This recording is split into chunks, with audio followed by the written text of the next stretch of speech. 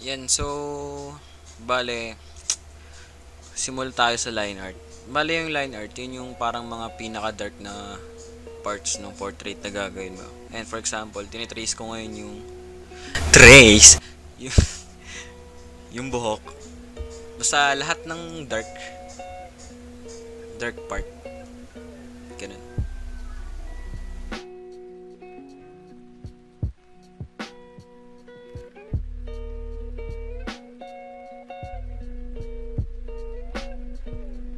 I used to dream about love. Yan, so, ayun nga. Tapos na. Bale, i-fill mo na lang yung kulay. Ayan. Ayan, kita nyo naman. Ayan yung 3 days ko, di ba? Tapos, ang susunod na ano, yung skin tone. Ayan, simulan ko na siya dito sa ano. Bali, kaya ako ginawa yung line art kasi I'm a noob and kailangan ko ng guide. Yan, so, ayun nga. Dami kong suin. I used to dream about love. So, ayun, yung bale, kapag ano naman, kapag napili ako ng skin tone, it's either nakita ko siya dati, then sinusubukan ko i-apply. Bale, sinusubukan ko kasi ano, yung parang feel niya parang dark. Kasi nga, ayun, emo themed and shits. Basta ganun. Parang basta mukha siyang malungkot tingnan. Parang ganun.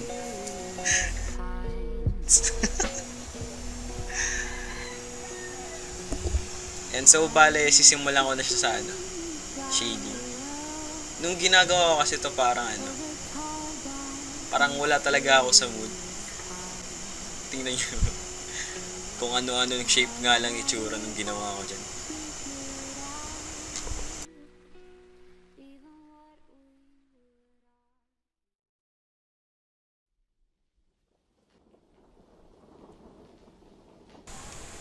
So, ayan nga, no, bale, sabi ko nga kanina, yung parang skin tone and shade na ginagawa ko ay parang nakita ko lang dati. Then, sinusubukan kong i-apply sa work ko. Parang ganun. Ayan. Tapos ngayon, laro-laruin nyo lang yung opacity kapag sa tingin nyo okay na yung kulay. Ganun. Basta experiment lang kayo lagi ng kulay. Pero kung tinatamad kayo mag-experiment, pwede kayong kumuha na ano, parang inspiration sa kulay. Ay, di, mali yata. Basta parang ano, yung sa tingin nyo masarap tingnan sa mata. Ayun ko, tingin ko nga, hindi yata masarap sa mata yung mga gawa ko.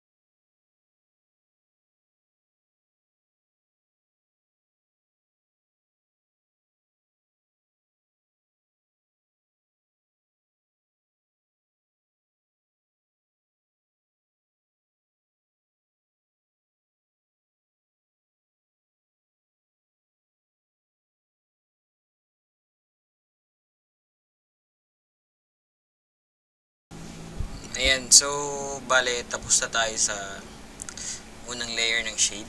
And then, ang susunod is, yung ano na, yung pangalawang layer na. Para lumubog yung mga dapat lumubog. Ganyan. Siyempre, ang kukunin mo namang tone dito, yung ano, mas dark. Kasi yung kinuha mo kanina is mga light pa yun, light shade. Ganun. Ako, wala kasi akong formal training sa Photoshop eh, kaya bear with me please. Parang mali-mali pa ata mga sinasabi ko dito. Ayan.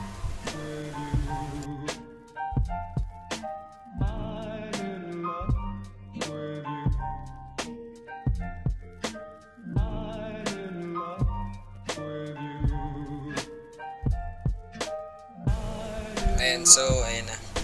Pag-apply na ng color ng second layer ng shade. Ayan. Sabi ko nga, mas okay kung experimental. Pero kasi nung ginagawa ko to, parang meron na din akong ano, parang in-aim na kulay na ewan ko, gawa ni Sir Ren Torres yan. Ayan. Yung parang, kasi yung base sa gawa niya, parang ang dark, tas maangas, ganun. Parang yun yung in-aim kong kulay.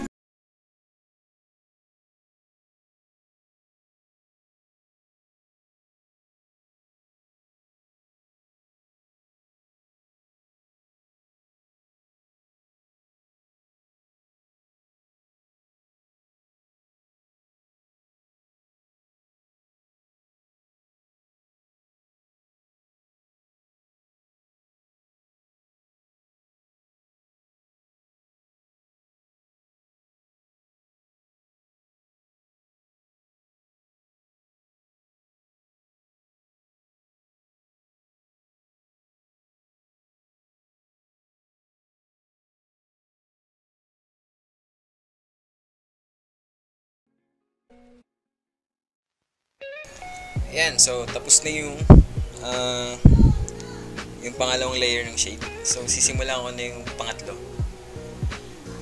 Para mas magmukha siyang detailed. Ganyan. Kasi sobrang boring naman, di ba? Kung walang, parang hindi siya ganun ka-detailed. Ewan ko. Pero tingin ko hindi pa rin detailed yung gawa ko.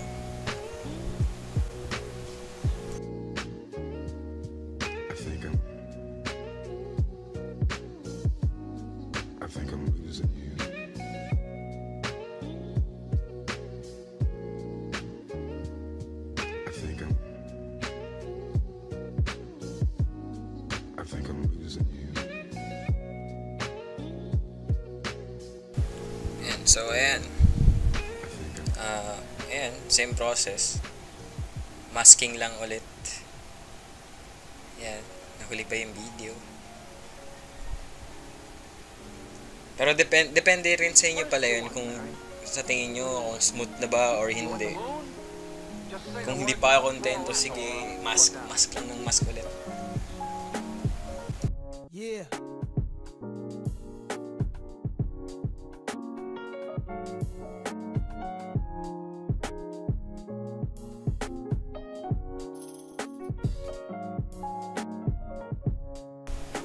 So, ayan. Ngayon, siyempre, tapos ko na yung mga layer ng shade. Pero, kung hindi ka pa sure, ayan, sinisimulan ko yung parang mga kulang ko dun sa subject. Ay, yung ibang shadow na hindi ko napansin. Ganyan. Bali, dinadagdag ko na lang sila, tapos inaayos ko na lang.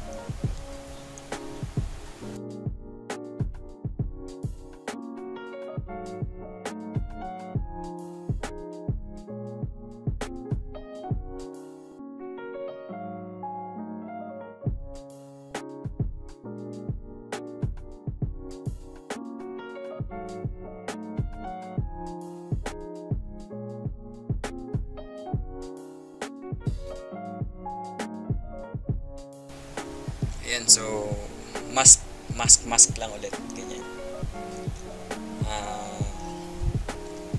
Pag hindi ka pa rin talaga kontento, ganyan, mask ka lang. Tapos yung susunod naman, magtatanggal ka ng tawag dito. Yung parang yung mga parts na hindi dapat natatamaan ng shadow. So, ayan. I-compare ko siya dito. Ayan. Ito, nakikita nyo. So, ang ginamit ko lang dito is lasso tool. Kasi nga, tinatamad talaga ako nung ginagawa ko to. Kita nyo naman mukhang tae, di ba? Task mask lang ulit. Tapos, same process, hahanapin nyo pa rin yung mga hindi dapat natatamaan ng shadow. Ay, tama. Yan, kita nyo naman yan. Cute.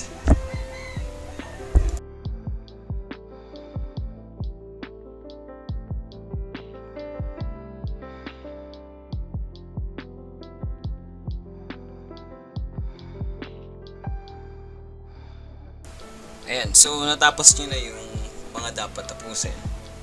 Ngayon, a-apply naman natin yung lighting para mas magmukhang buhay yung gawa.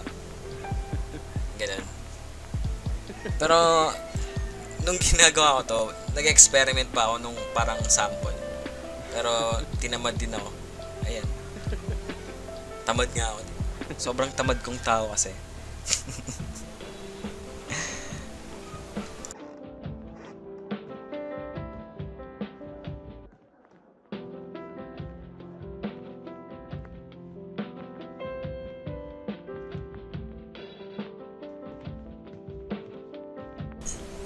Ayan, so pagtingin mo, kontento ka na dun sa mga lightings na nilagay mo.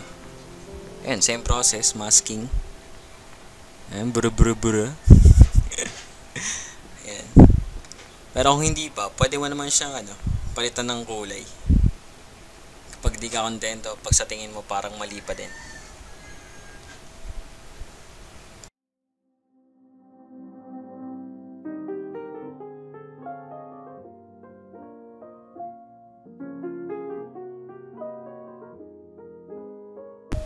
Ayan, so second layer na ng lighting. Siyempre, yung kukunin mo dito yung mas mas light na part. Ganun.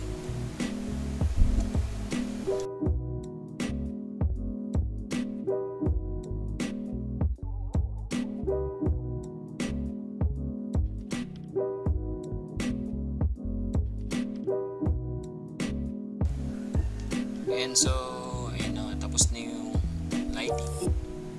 So, ayan, parang nilalagyan ko na lang siya ng tone. Ganyan. Pero naka-dissolve pa din yung layer. Kasi parang ayun nga, hindi pa siya parang pantay. Ganyan.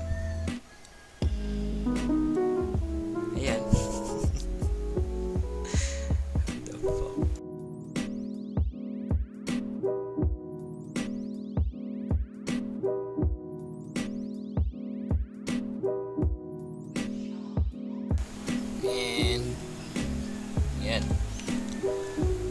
So dahil kupal nga ako kasi nakalimutan kong lagyan pa ng pangatlong layer ng lighting. Yan. Siyempre, hindi mo naman masisisi. Wala, sabaw na sabaw ka habang ginagawa yan. Ayan, na-apply mo lang din. Para umangat yung dapat umangat. Para mas magmukha pang buhay yung gawa mo. Parang ganun. Tapos pagtapos nyan, same process, masking lang ulit para magmukhang smooth.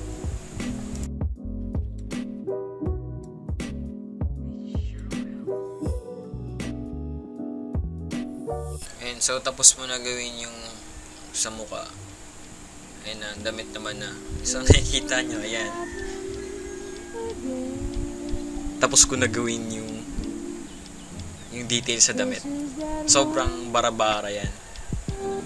Hindi ko na, sobrang mali kasi, mali yung pagkakapindot ko ng record. Hindi ko na record yung habang kinukuha ko yung detail sa damit. Pero ito, okay naman na.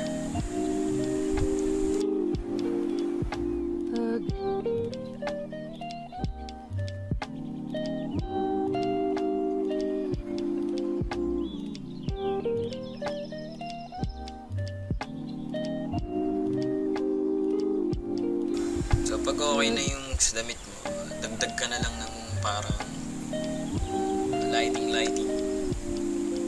Kaya ganyan yung ginawa ko kasi nga, sabi ko nga, sobrang tinatamad ako niyan.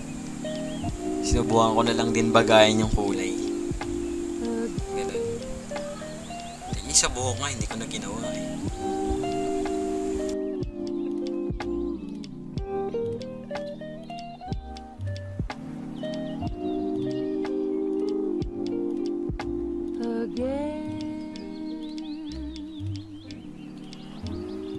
This couldn't happen So ayan, again.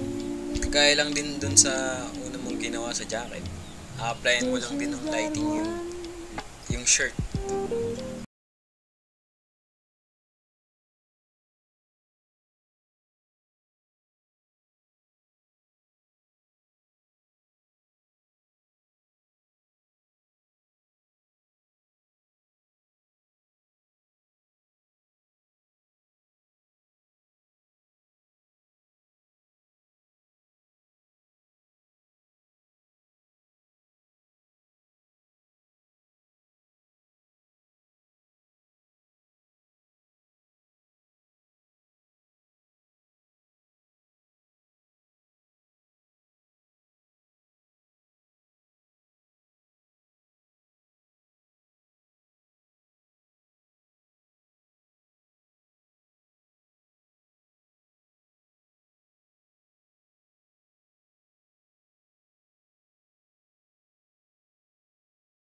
Sana sana may natutunan kayo. Wala akong kwenta talaga magturo kasi hindi ako magaling magturo talaga. Ayan. Salamat sa panonood at pagsasayang